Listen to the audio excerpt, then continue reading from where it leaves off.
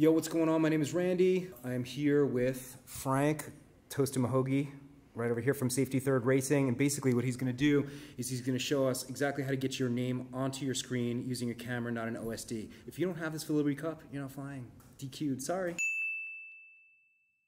Camera, cable, the VTX, the little crap lipo, the monitor. Take this cable that you normally get from your when you buy a camera. I've wired in some power, and I've wired in a VTX on the other side, just to make it easy to see. And I just stick it in there, so press it flat down. Okay, and then this menu comes up. And okay, so you go over to Special, and I go to Cam Title. Right now it says Off. I'm going to press to the left and say On, and now I can go and put anything I want in there. I'm at high.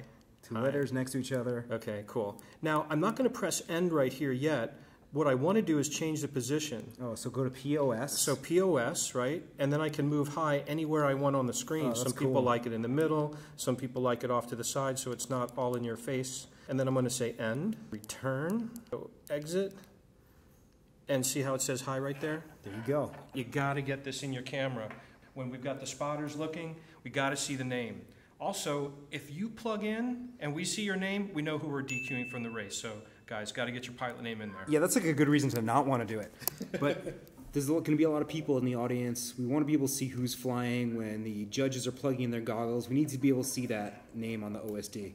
So just to clarify one more time. You got that? Got it. All right, cool. You got that? Guys, don't forget Yeah.